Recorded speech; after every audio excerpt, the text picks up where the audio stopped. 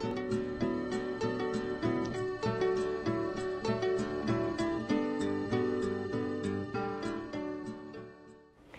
everybody, it's Brooke with the Buttered Home and welcome to my messy kitchen. Today we are sharing with you all of our delicious secrets on how to make the best homemade cheese straws. So stay with us, let's get started. Okay, we have two separate bowls, and in this bowl I have 2 cups of self-rising flour, a half a teaspoon of salt, and a half a teaspoon of cayenne pepper. Actually, I think I put a 1/4 teaspoon in there. I'm gonna put just a bit more. We like our cheese straws kind of spicy, but you make your own decisions as to how spicy you want them. But there's just something about that cheese and spice together. And I'm using my trusty sifter to sift those together. Now I'm just going to set that to the side, and in a large bowl I'm putting in a cup of butter, softened, room temperature. I usually like to let it sit out overnight. So that's 2 sticks of softened butter, unsalted, because we have already salted our flour mixture. And then 2 cups of grated sharp cheddar cheese, which has also been softened. And I let it sit out overnight as well. I try to make these in the morning, so I give them at least like an 8-hour soften time.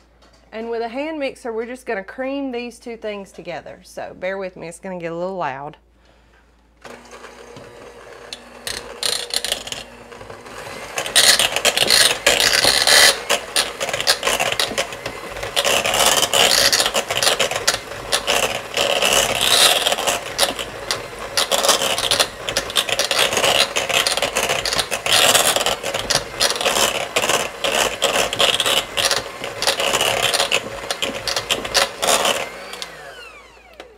I always start off on low and then work my way up so that I don't sling cheese or butter all over my kitchen. All right, I'm just going to scrape down the sides and give it one more mix.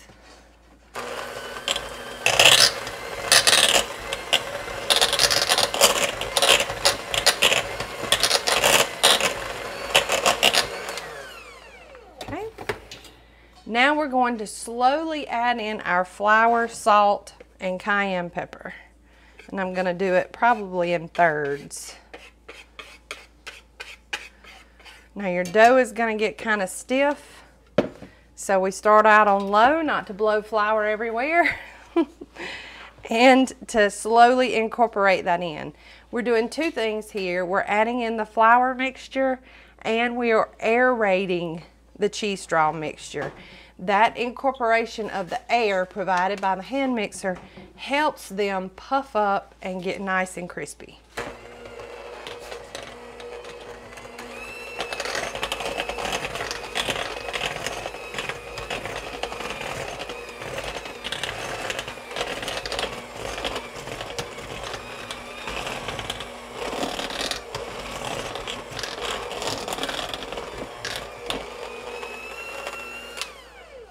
Okay, so we added in that flour and mixed it until the cheese got tacky again. I'll tell you what, we're going to do this nice and slow, so I'm just going to do this in halves instead of thirds. So that's the rest of our flour mixture.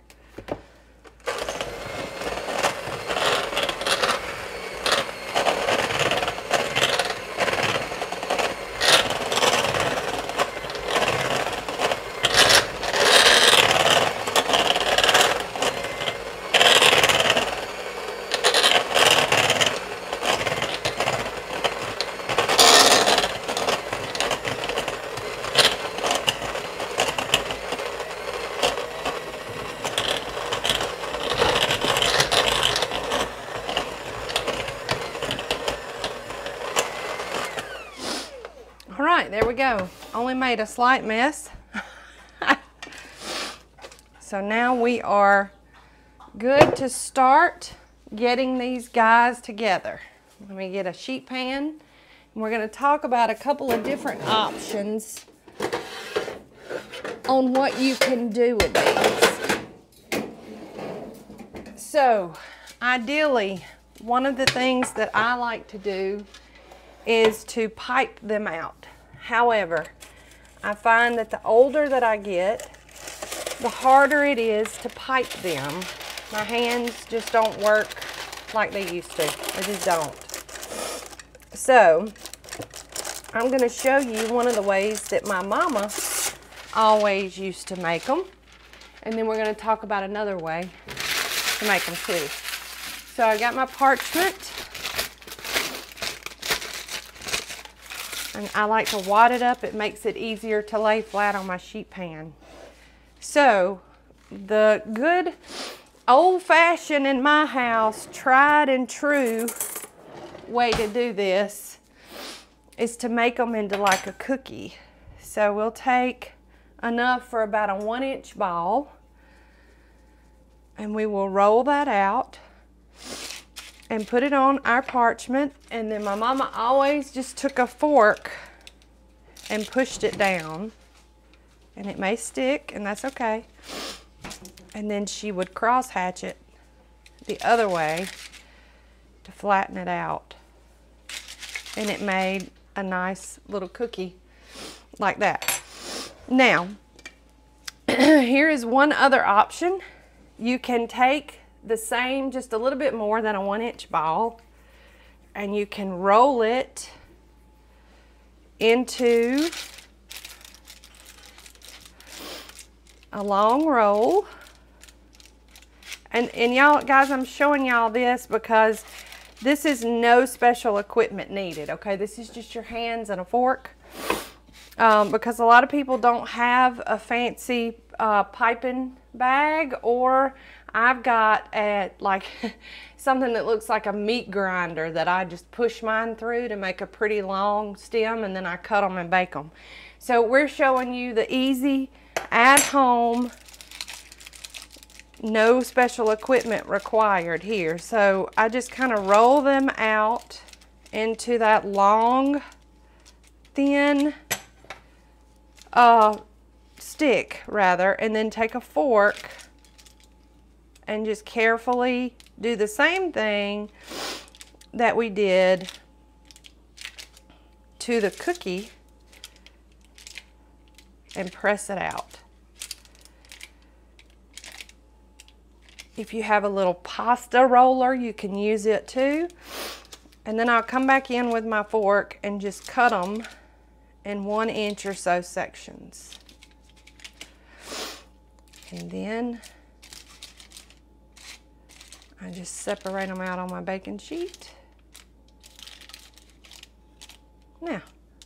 Now you have pretty little cheese straws. So we're gonna bake these up, and I'm gonna also push some through my extruder and show you that there really is no difference, but we're gonna make these and come back and show you how perfect they are.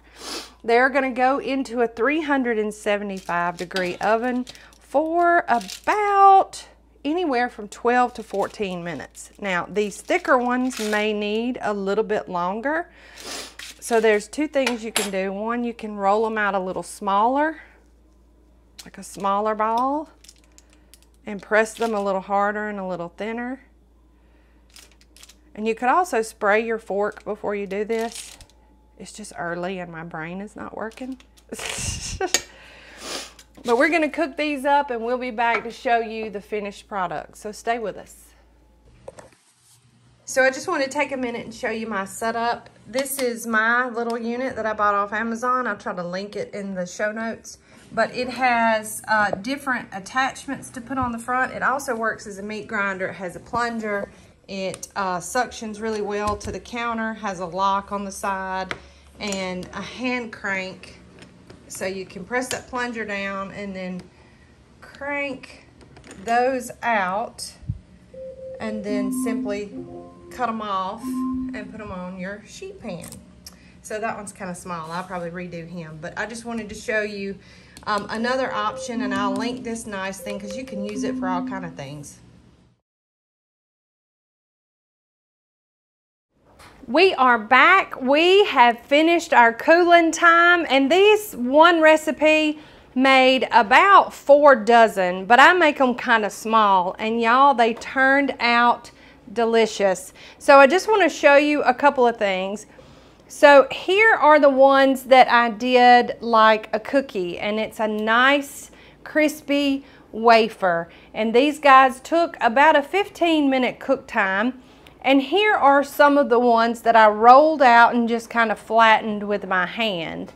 And then these are the ones that I rolled out and pressed with a fork. So you have 3 different variations that you can make of that nice crispy cheese straw with no special equipment.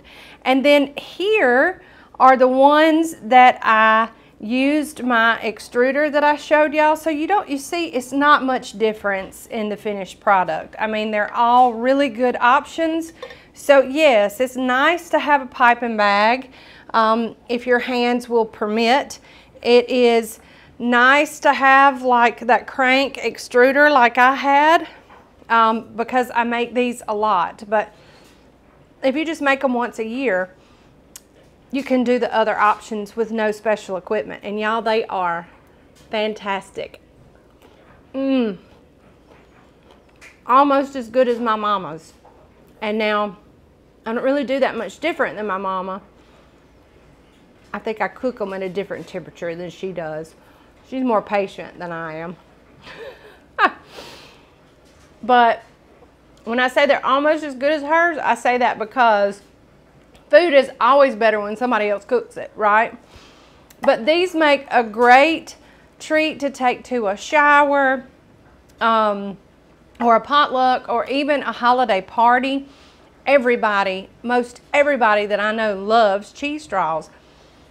And we just showed y'all an easy way to make them. So we hope you'll make them and you'll love them as much as we do. This recipe, like all of our others, can be found over at thebutteredhome.com. We would love it if you gave us a visit over there. Also, if you're not already, make sure you're following us on all of our social channels. We have a really good time and we want you here for it. And as always, if you're not already, make sure you are following us over at YouTube. And when you get there, hit that subscribe button so that you can be notified when we drop new videos like this one. Hope y'all make these cheese straws and love them as much as we do, because I know Big D is a happy man that I made them today and filmed it. Y'all have a wonderful day, and we'll see you next time. From all of us here at The Buttered Home, we love you. Bye.